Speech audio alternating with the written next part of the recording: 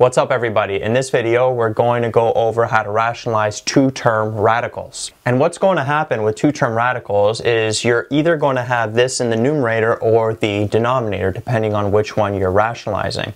So it's just root a minus root b. Now there can also be numbers in front, but I just, for this example, pretended like there's only a 1 in front.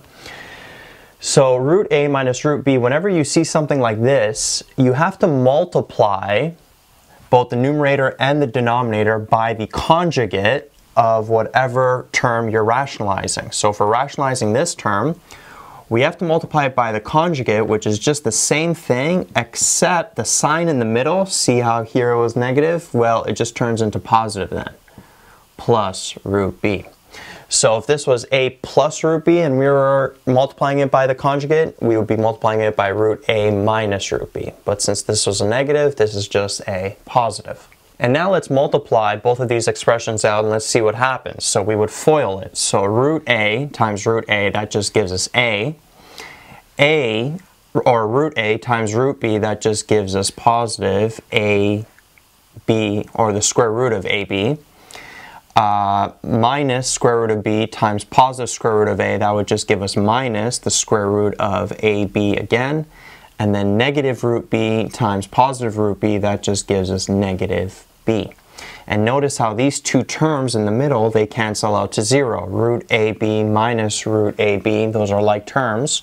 So we're just left with a minus b. And notice how our final answer has no radicals. So this is the process that you're going to have to go through when you're rationalizing a two-term radical, meaning that you're adding or subtracting two expressions. And we'll go over a bunch of examples to further explain that. So for example, let's say that we have this term root 3 over root 6 minus root 2, and we have to rationalize the denominator. So notice in the denominator how there are two terms that are being subtracted.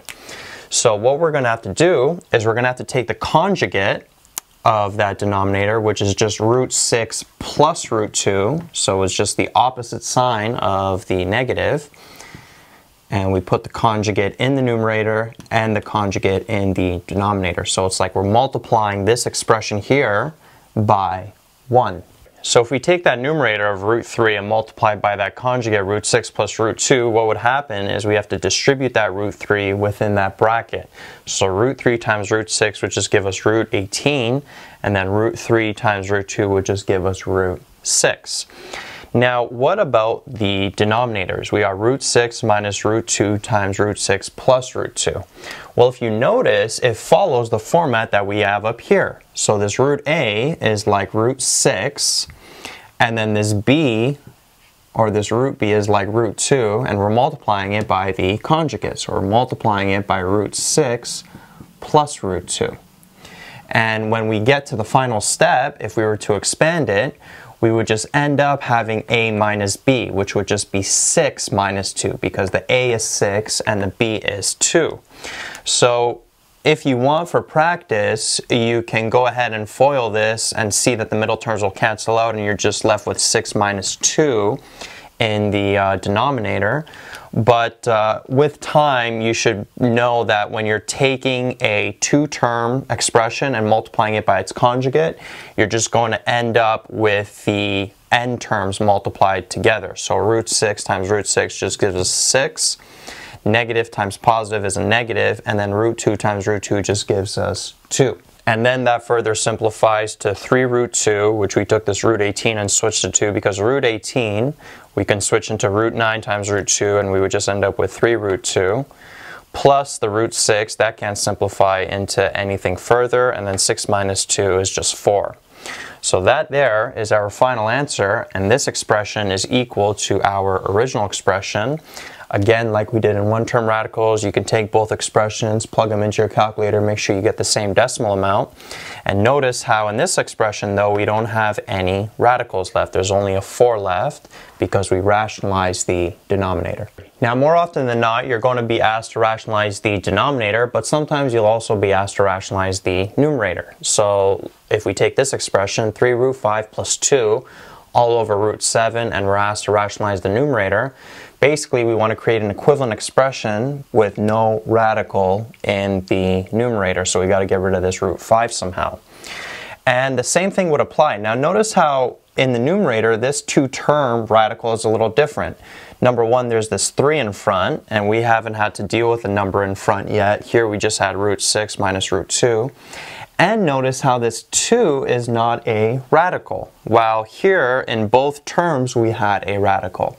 However, the same thing would apply. You would still include that 2 when you multiply by its conjugates. So you would multiply it by 3 root 5 minus 2. So same expression, we just changed the sign in the middle. All over 3 root 5 minus 2. So it's like we're taking this expression and multiplying it by 1. We just took this 3 root 5 plus 2 and multiply it by the conjugate over the conjugate. Now in this case, when we're multiplying the numerators, the multiplication is going to be a little bit more complex than we've been doing in these two examples, because we have this mixed radical here and then we have this number on the end. But the same thing would apply. If you took these two terms and multiplied them, FOILed them out, the middle terms would cancel out and you would just be left with taking those first terms, multiplying them together, and then taking those last terms and multiplying them together. So 3 root 5 times 3 root 5, 3 times 3 is 9, and then root 5 times root 5 is just 5. And then positive 2 times negative 2, that would just give us minus 4.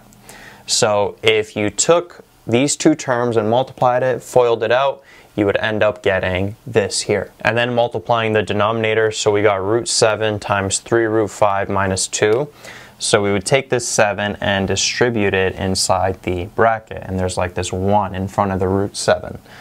So root 7 times 3 root 5, well 1 times 3 is just 3, and then root 7 times root 5, that would just give us root 35. And then root 7 times negative 2, that would just give us minus 2 root 7. And then the numerator, 9 times 5 is 45, minus 4 is just 41.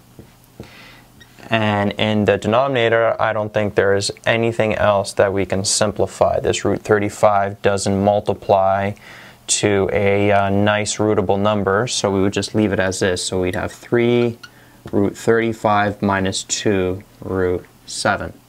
So this final answer here, this expression, is equivalent to our original expression. You could check it in your calculator to see that you get the same decimal value.